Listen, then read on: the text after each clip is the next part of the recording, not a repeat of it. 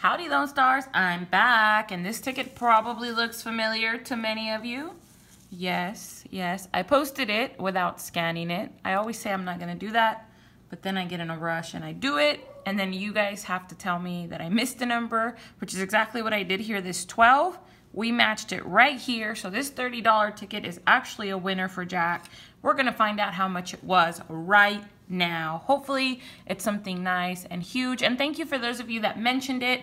I was just getting so many people that were telling me after, the initial comments that I had to change the video title so everybody knew they didn't have to tell me, because I kept getting alerts letting me know that I missed it. So thank you, you guys. I know you had well intentions, but after like the first 5 people, then I knew already, and we were gonna take care of it. So anyway, let's see what we've got under this 12.